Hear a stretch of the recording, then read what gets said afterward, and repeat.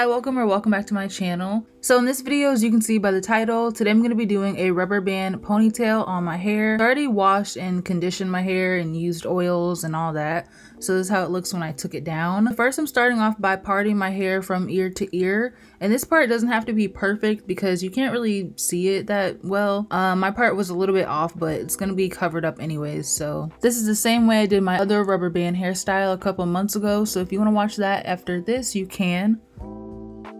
Now I'm tying up the back section so I can work on the front. And in the front, I did make my middle part off camera. It was really hard to get it centered, so I had to do it off camera. It still wasn't kind of centered, but you know.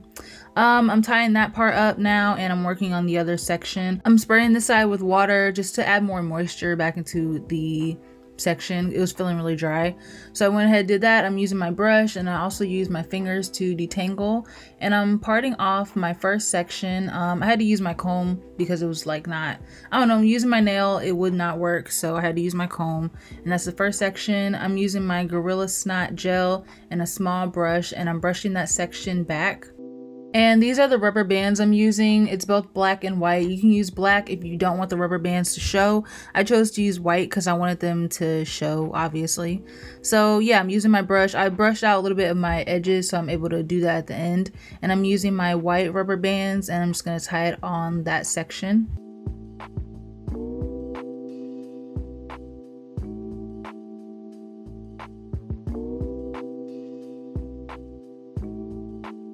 And I would say for you to make the rubber band tight when you put it on. I didn't do them tight enough, and you'll see towards the end why you need to. Now I'm spraying my hair with water and using my brush to detangle my hair. And I'm doing that for every section when I'm done, just so that the hair doesn't get tangled or dried out. And I'm moving on doing the same steps to the rest of my hair.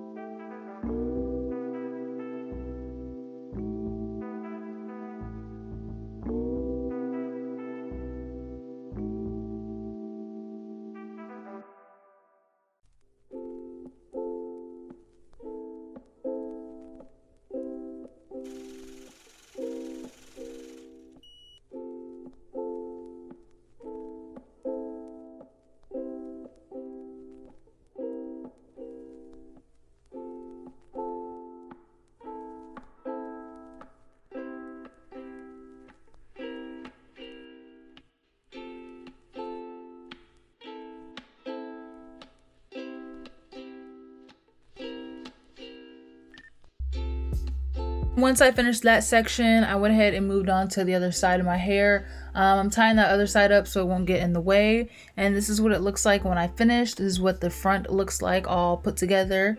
Now I'm tying the front section up, and I'm going to work on the back. And for the back, I'm sectioning that off into two. I went ahead and did that so it would be easier to detangle my hair. And I'm using my brush again. I did use some water, but I did that off camera. And I'm just brushing through my hair, getting any tangles out.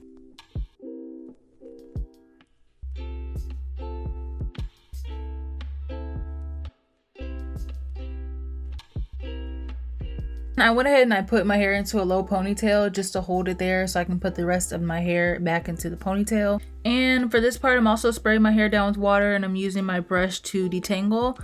Now this part, like I said earlier, you want to make sure the rubber bands are tight. When I kept trying to brush my hair and pull it back into the ponytail, my rubber bands were slipping off and like almost coming off. Well, not almost coming off, but they were not tight enough on my root and they kept moving around.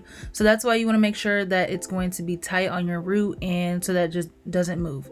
So now anyways, I'm pulling my hair back. This part was really hard hard to do.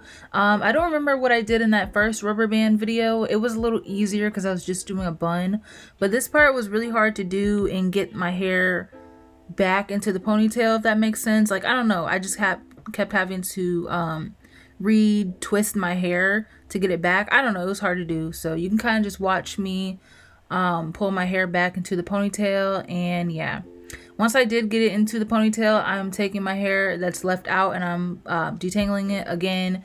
It kept getting dry or feeling dry as I was doing this because it took me a while to do it.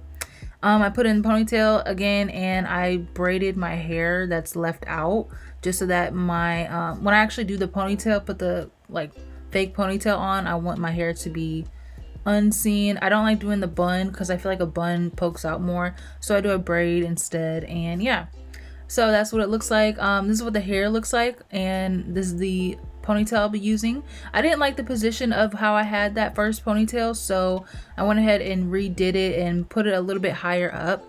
This took me forever to do, so I was so tired and like irritated at this point. And now I'm braiding my hair again and putting the hair on again. And yeah, I liked how this one was positioned a lot more. Now for me putting on the actual ponytail, this is what it looks like. I already showed it. This is one of the ponytails that wraps around like so. You like clip it in your hair and then wrap it around. I do have a video of how I do this ponytail, or how I use this ponytail, on my channel, so if you want to look at that, you can. And yeah, so I went ahead and wrapped it around, and that's how it looks. Next, I'm moving on to doing my edges. I'm using my edge booster and my small brush.